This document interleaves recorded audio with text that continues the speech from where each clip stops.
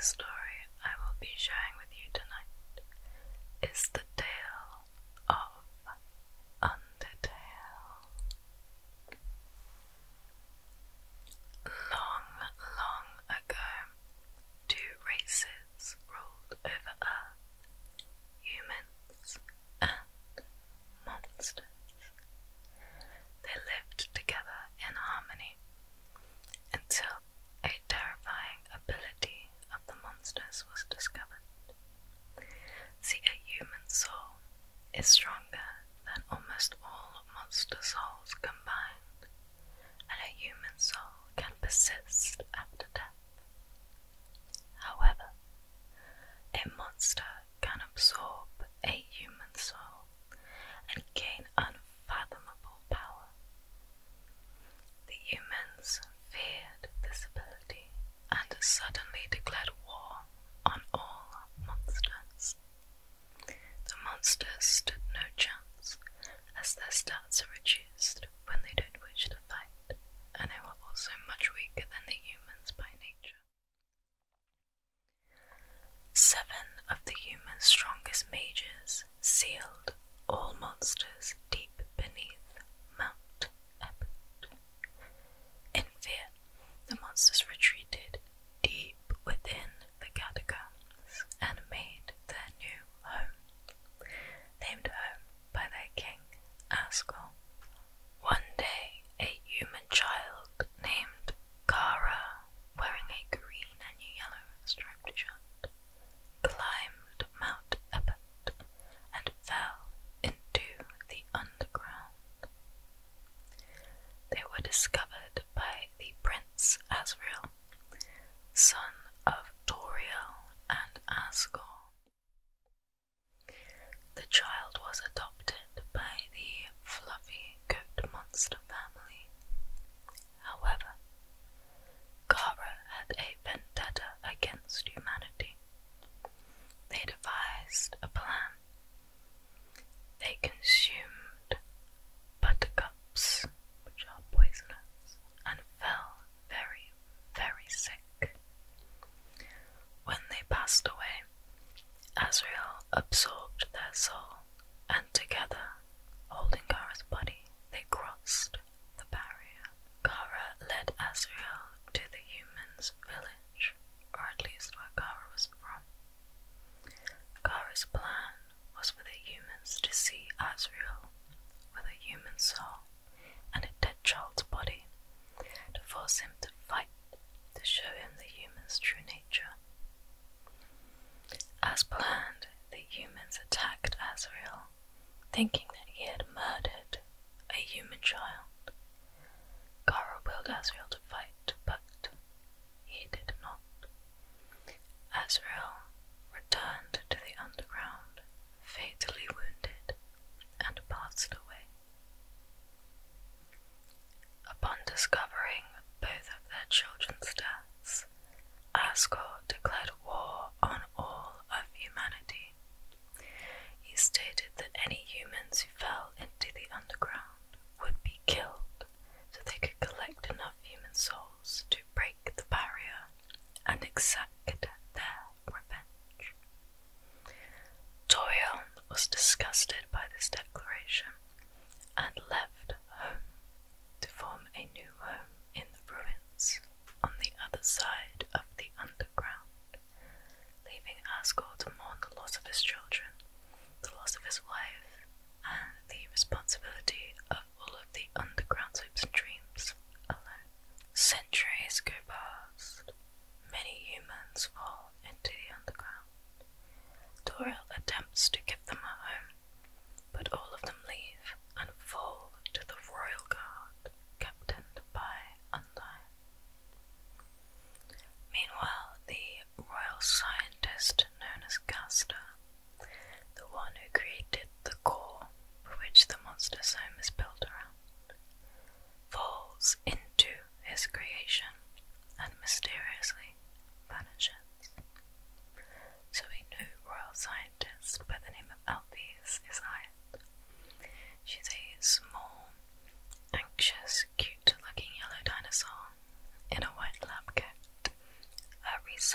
is focused around soul, power, and trying to find a way to break the barrier without having to wait for a human to fall. Alphys discovers the property known as determination, which is what allows the human souls to persist after death and gives them their power. Alphys injects this determination into a yellow flower to see what would happen if something without a soul was given the will to live. The flower escapes. She also injects determination into monsters who have fallen down. These monsters are critically wounded or ill, and she wanted to see if determination would cure their ailments. Initially, this seemed to be successful. All the monsters who fell down were up on their feet and seemed healthy as ever. Alphys informs the families of the monsters of the good news. However, the monsters' bodies could not handle the determination they were injected with, and they begin to melt and mold together, forming the amalgams. Alphys is overcome by shame and guilt and hides herself away from the world, leaving the families to wonder what had happened to their loved ones. The flower that Alphys was experimenting on had Asriel's dust on it, either because it came from the surface world or because that is where Asriel passed away, in the king's garden of yellow flowers.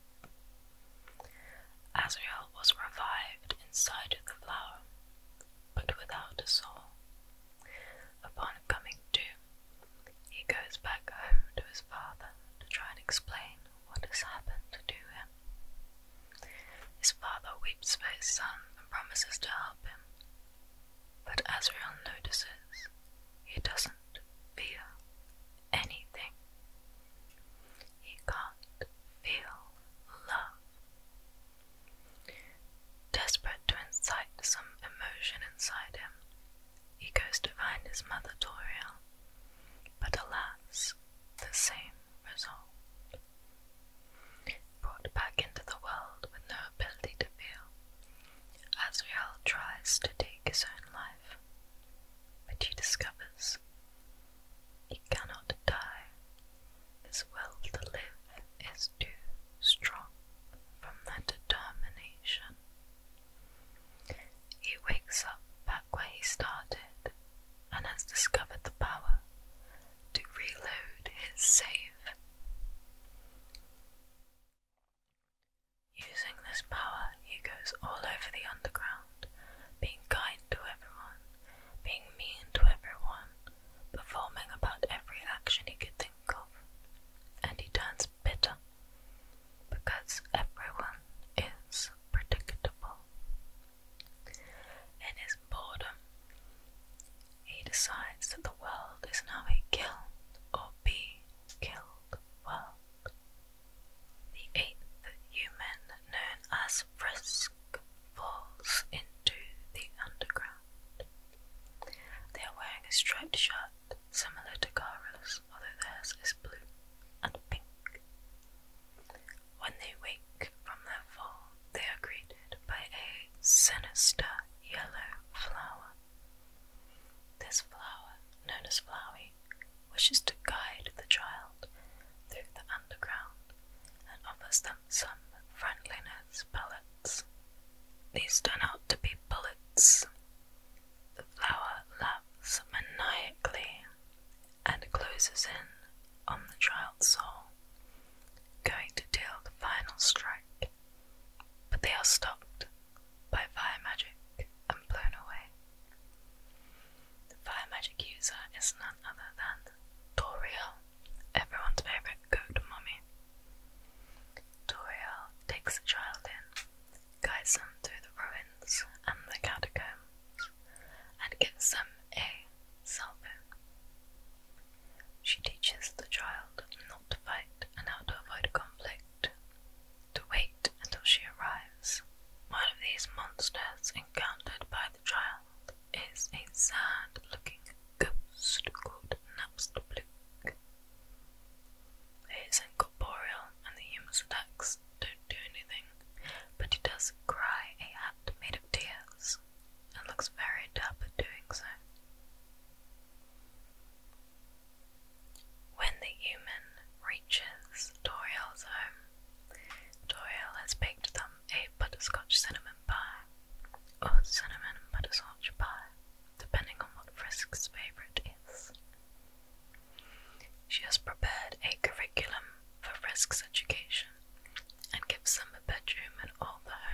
such shulked want. However, this is not enough. Frisk wishes to leave the ruins. Upon trying to do so, Toriel stops them.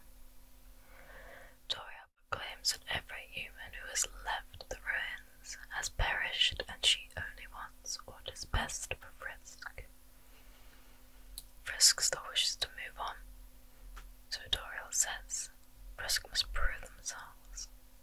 They must prove that they are strong enough to survive, and a fight ensues. Toriel eventually gives in to Frisk's wishes, but tells them that if they leave the ruins, they cannot return. Frisk leaves the ruins and the door slams behind them. They are greeted by a dark, snowy landscape. After walking through the snow for a short while, a figure appears behind them. It says, "Turn around and shake my hand." This scary figure turns out to be Sans the skeleton, and he was only holding a whoopee cushion in his hand for jokes. He informs Frisk that his brother Papyrus is training for the Royal Guard and is looking for humans, so they should be careful. On their way to the town of Snowdin, Frisk encounters many puzzles sent by the skeleton brothers, and also a wide array of dog monsters. A couple named Dogamy and Dogoreza who use synchronized attacks. A blind dog known as Doggo who can only see things that are moving. A giant dog with a very puffed chest and a big suit of armor, and a small dog who loves to be pet. When Frisk pets this dog's head, it extends up into the stratosphere and beyond Frisk's reach. Frisk discovers the town of Snowdin, full of warm, homely buildings such as the inn, Grillbees, and the library. The town has an overall festive, Christmassy feel, and after exploring for a short while and trying to leave, the human is confronted by Papyrus. Papyrus states he must capture the human for Undyne, and a battle breaks out. Frisk dodges and weaves between the intense bone attacks, although somehow finds the time to drop in a pickup line every now and then. Frisk manages to convince Papyrus that they should be friends and do not capture them. Papyrus agrees and informs them that if they get to the end of the underground and find King Asgore, he will probably just let them go. The next area is Waterfall. Near the entrance of Waterfall, Frisk is met by Sans, who invites them back to Grillbees to have a chat and a burger. Sans has, of course, taken the cap off the bottle of ketchup, so the ketchup goes all over Frisk's fries, but he offers them his in return anyway. He inquires about talking flowers and claims somebody must be using an echo flower to play a trick on Papyrus. Echo flowers are found throughout Waterfall and will repeat the last phrase they have heard. After letting the human go, Undyne calls upon Papyrus and asks him about the progress. Papyrus tries to convince Undyne that there is no need to fight, but she slates him, reminding him of the history of humans and monsters and why they are fighting.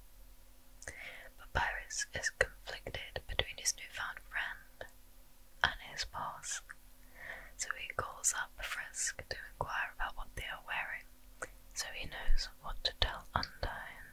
After dialing every number sequentially until he found Frisk's, Frisk picks up the phone and informs Papyrus that they are indeed wearing a striped shirt. Papyrus believed that upon dropping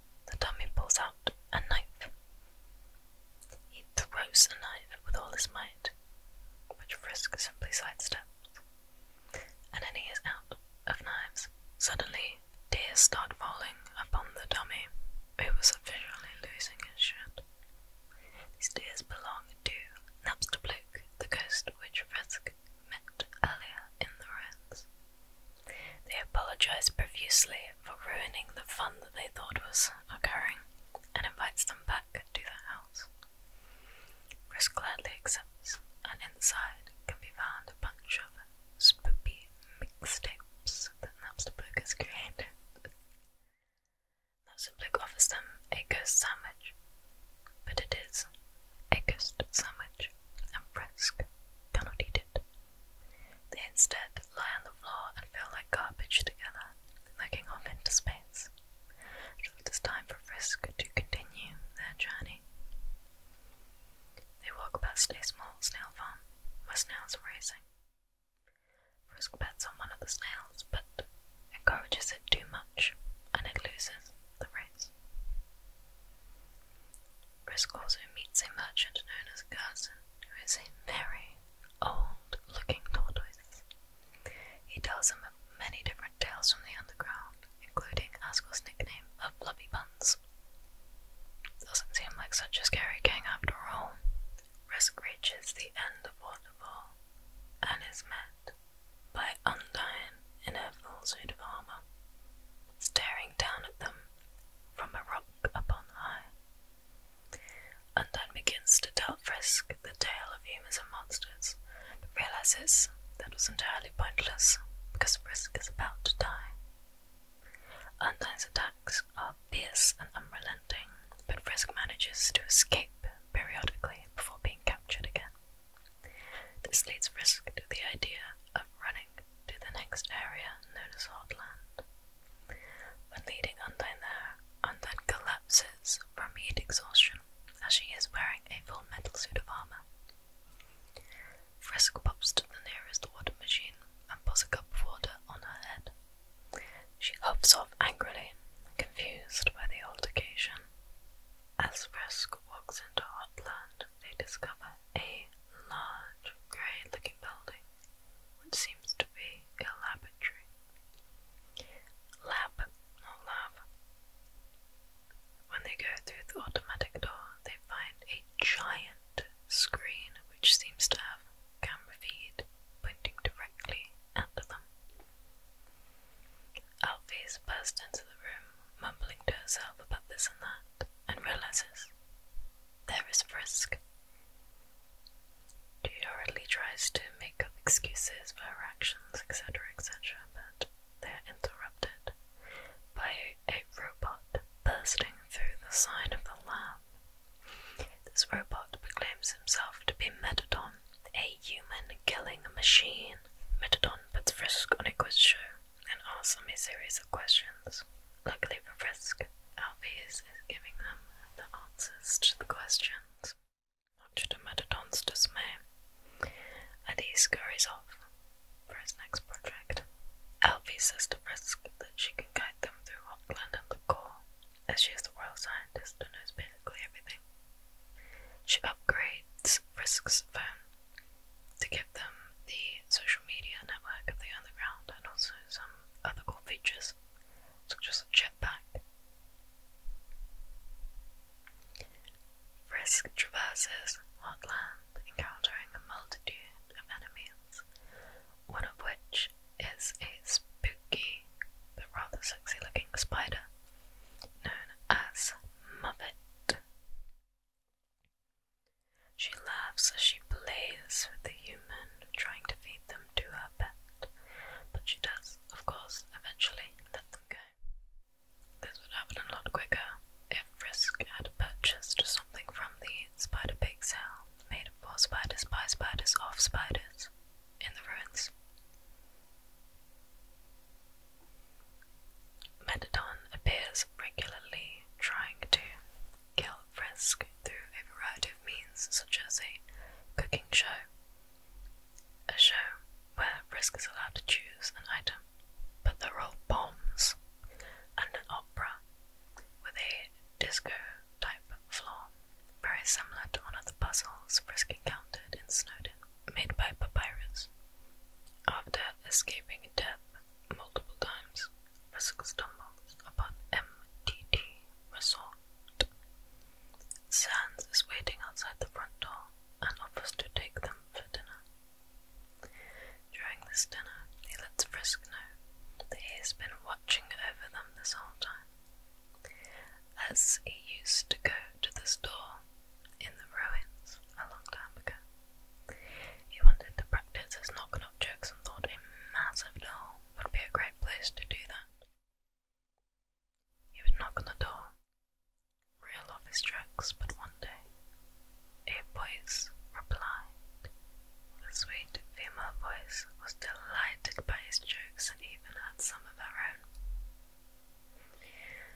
This female voice turned out to be Doria, and one day she requested that Sans watch over any humans who come through the door. Sans initially did not want to agree, but she made a very good joke spell, so he agreed, and has been watching over Frisk this whole time.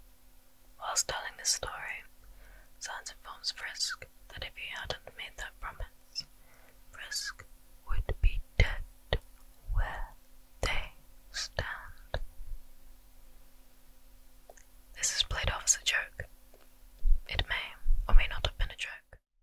After passing through MTD Resort, there are more puzzles and monsters for Frisk to get through. Alphys tries to guide them but realizes that all the floors are in the wrong place, all the rooms are swapped around, and there are monsters where there shouldn't be. Alphys is flustered, panics and hangs up the phone, leaving Frisk to deal with it alone. After doing so, Frisk enters a large room, with Metadon standing at the center.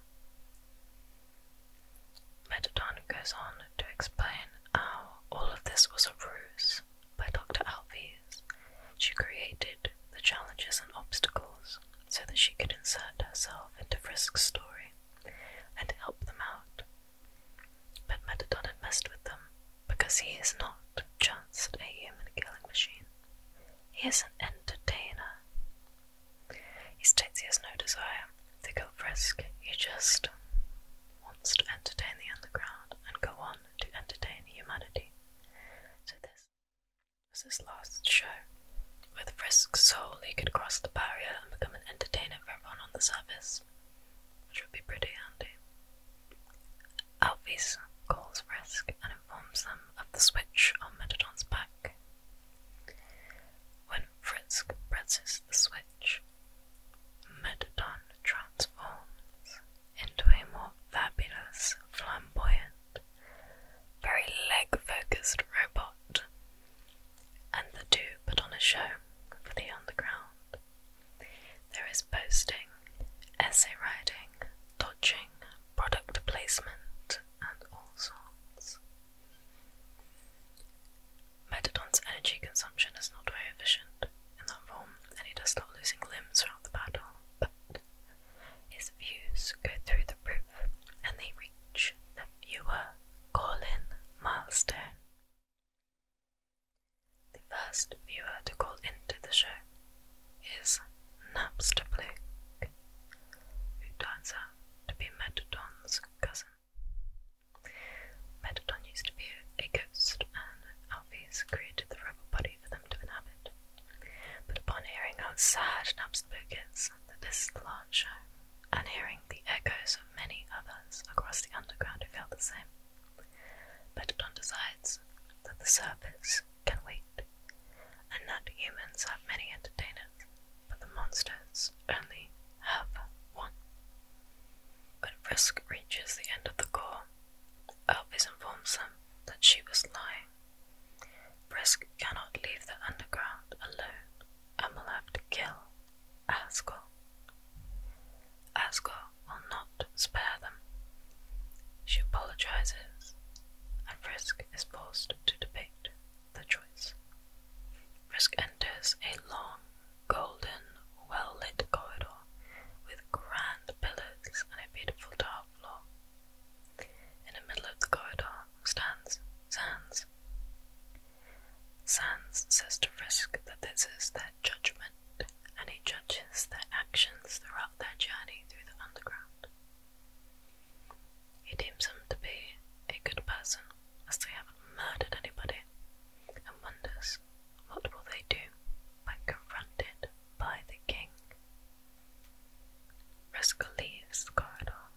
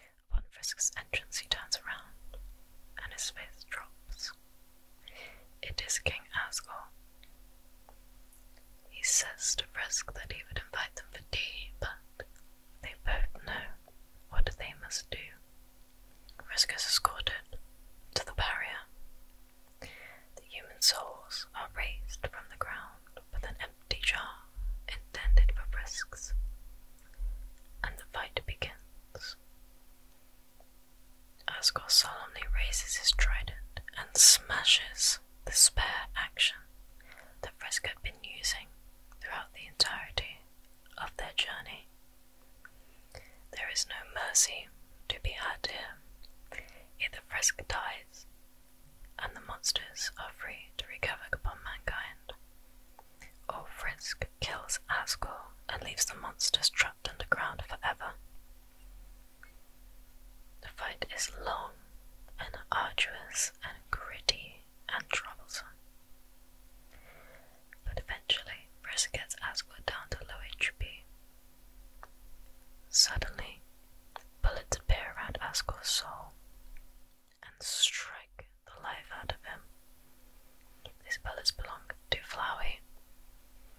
Flowey thanks Frisk for getting Asgore to such low HP that he could never do it himself, and he absorbs the human souls, turning into a monstrosity known as a Mega Flowey. A Mega Flowey torments Frisk over and over and over. Frisk is unable to reload, as Flowey now has more determination than they do. Frisk dies in many horribly painful ways, but perseveres. They keep going, they keep fighting, until the human souls inside of Flowey start to fight back. Their determination is greater than his. They overtake him and defeat him along with Frisk. Bruised, beaten, and defeated, Flowey lays on the floor. Frisk approaches them and decides to spare him. Flowey is confused and hurt and declares that he will kill everyone that Frisk loves. Frisk still chooses to spare him. He runs away crying, baffled by the interaction. Frisk then leaves for the surface, leaving the underground without a king and without human souls. A rather tragic ending for everyone involved, but Flowey has a suggestion. What if Frisk didn't do everything that they could have done? What if they befriended some monsters better, deepened their friendships, tried something new? What would happen then? Upon hearing this, Frisk uses their determination to reload earlier into the underground. They go on a bizarre date with Papyrus and end up being friend-zoned, but that's okay, because he's a pretty cool guy. Papyrus takes Frisk to Undyne's house to join them for their cooking lesson. When Undyne opens the door, she's no longer in her armor and she's just in a tank top. And she's a very cool-looking fisher lady with an eye patch. Undyne is absolutely appalled that Papyrus would bring the human to her front door, as she hates guns. But Papyrus is smart. After jumping out the window, he claims that Undyne could never be friends with a human and he was wrong to think so. Undyne wishes to prove him wrong and invites us in for drinks. The result of the cooking lesson is an odd friendship between Undyne and Frisk, and Undyne's house being burnt down. Luckily, Sans and Papyrus have a place of her to stay, but before she leaves, she gives Frisk a very tightly shut letter that Frisk must not open under any circumstances. The letter is to be delivered to Dr. Alphys, so Frisk goes off to Hotland once again. They slide the letter underneath the door. Alphys believes this to be more hate mail, but decides to open that one anyway. She's shocked by the passionate love letter and opens the door to find Frisk. She seems a bit confused, but agrees to go on a date anyway. She dons a beautiful flowy polka dot dress, but it becomes apparent during the date that her gifts were intended for someone else. One of the gifts was armor polish.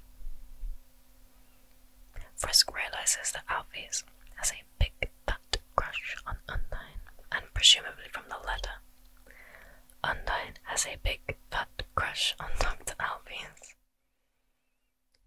Frisk wants to help Alphys confess her love to Undyne, so they do a little role play. Undyne walks in on the middle of this role play. However, the rather awkward situation is resolved nicely. Alphys confesses that anime is not human history, and that she just likes to lounge around in her pajamas and eat yogurt and seaweed and other things. Undyne says that she doesn't care about all of Alphys' nerdy crap, she just cares that she's passionate. But once Alphys goes off to retrieve something, Undyne grabs Frisk, shaking them violently, exclaiming, "Anime is real, right? Anime is real, right?" Frisk of course informs Undyne that anime is indeed real, and Undyne is satisfied. Papyrus is brought along to help Alphys with her self-esteem as they jog laps hooting about how great they are. But after doing one lap, Alphys is a little bit sweaty and out of breath, so she decides to talk to Frisk.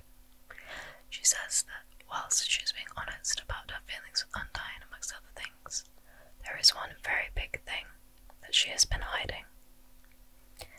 She takes Frisk to an elevator, which breaks upon descending, and opens into a dingy, dark, leaky green lab. This is known as True Lab, the place where the amalgams reside. Whilst trying to restore the power, Frisk sees all of these amalgams, and they seem rather feisty and spooky. But luckily, they were just a bit hungry, as they weren't being fed on time. Alphys turns back on the power and thanks Frisk for helping them. She says that she has more courage to be herself, and she will inform the families of the fate of their loved ones. Upon completing all these side quests, Frisk returns to the castle and confronts Asgore again. This time, before the fight actually begins, Toriel interrupts, claiming that this is no decision for a young child to make. The other monsters Frisk has met along their journey also appear, agreeing that there must be another way, and that Frisk is very much welcome in the underground. All of a sudden, a large, green, spiky vine shoots out and grabs every single monster. This was Flowey's plan all along. He had already absorbed the 6 human souls, and now is going to absorb every single monster soul from the underground, which would equate to 7 human souls. He laughs maniacally as he undergoes his transformation when the light dims. Floating before Frisk is Asriel, Dreemurr, the god of hyperdeath. Asriel calls Frisk Chara many times throughout their fight, due to the fact that they look rather similar. Asriel's power is overwhelming. It feels like the world is ending. Frisk dies over and over and over, but they simply refuse. Frisk's soul refuses to die. Frisk reaches out to all their monster friends inside of Asriel, trying to get him to snap out of it. First it's Undyne and Alphys, then Toriel and Asgore, and the skeleton brothers. These souls find themselves and work together to convince Asriel, "Yo buddy, this is a bit weird, let's stop doing that." Asriel snaps out of it and uses his newfound power to destroy the barrier and set the underground free, once and for all. Frisk tries to tell Asriel that they could return to the surface with the other monsters.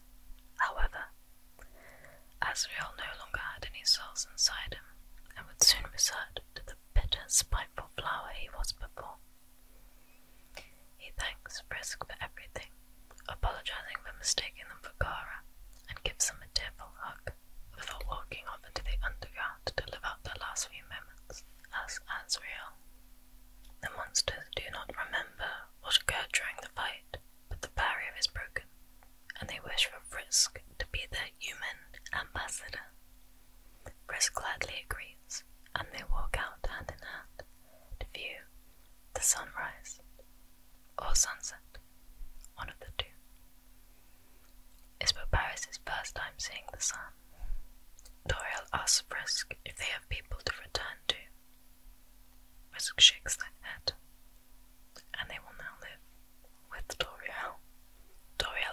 asgore like she had always dreamed.